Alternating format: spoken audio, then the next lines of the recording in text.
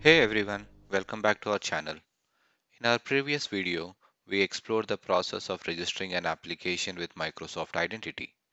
Today we are going to create a Spring REST API and share slight insight on how to send email using Microsoft Graph APIs. So without further ado, let's jump right in. First, we will create a basic Spring Boot application with the help of Spring Initializer. Open start.spring.io in a web browser. Select project as Maven, language as Java, update project metadata, in dependencies add Spring Web, and click on Generate. Once the project is downloaded successfully, extract the project files and move them to your desired location. Now open your favorite IDE and import the project files.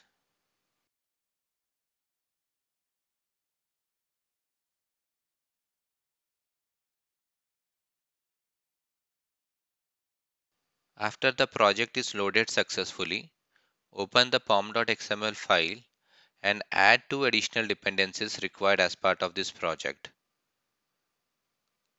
The first one is Microsoft Graph and the second one is Azure Identity. The next step is to open application.properties file and add the Spring Security Authorization attributes. To know how to create client ID, client secret and tenant ID, please refer our previous video where we explained how to register an application in Microsoft Identity. The link for the same will be provided in the description. Now create a class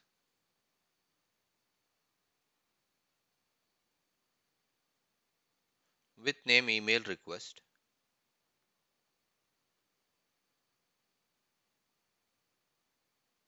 Under package model,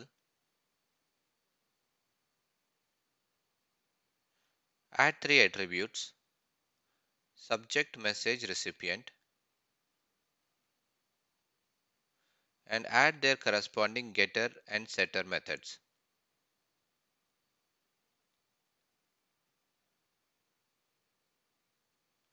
We will be using this information as parameter while invoking the send email REST API request. Now create new class with name email service. Under package service, add service annotation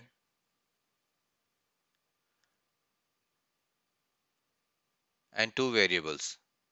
First one for client secret credential, the second one for graphic service client. Fix all the imports.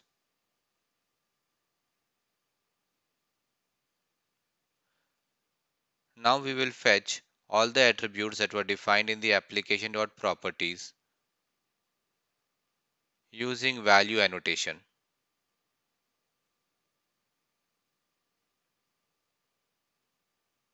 Add a variable for logger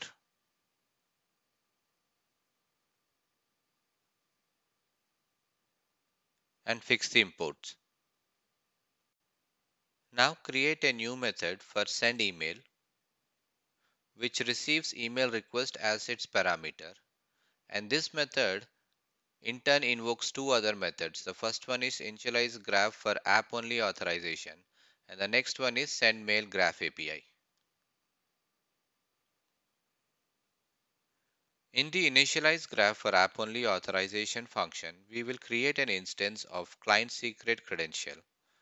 Once our credentials are validated by Microsoft Identity, we will use that for getting an authorization token. And using that authorization token, we can create an instance of Graph Service Client, which further would be utilized for making the calls to various resources. Now that we have received the access to various mainframe resources, let's create SendMail Graph API method which receives email request as its parameter. In this method, we will create an message to which we will attach the subject, set the email type as HTML, and then attach the message to the email body, add the recipient to the message, and finally use the Graph API calls to send the email. With this, we are done with the email service. Let's create a new class with name email controller. Under package web,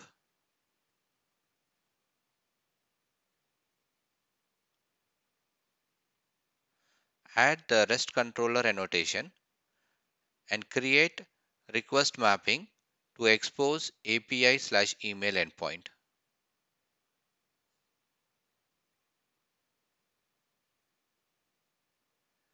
Autowire email service and add logger. Now add a method for post which will be used to send email.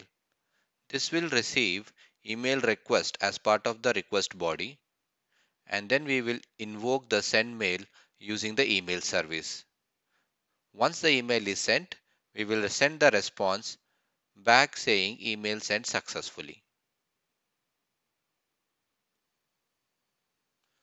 Our development is done.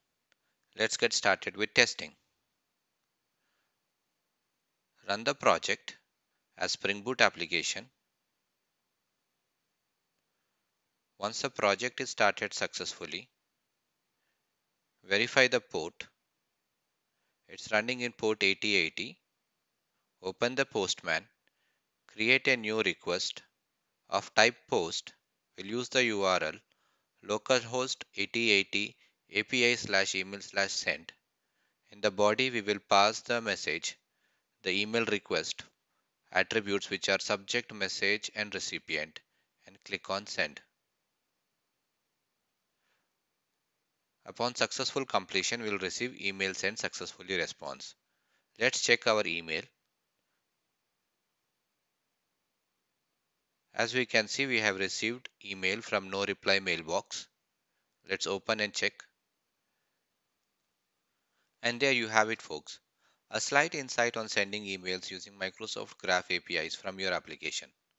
As always, if you found this video helpful, give us a thumbs up. Subscribe to our channel for more insights and hit that notification bell so you never miss an update. Thanks for watching, and we will see you in the next video.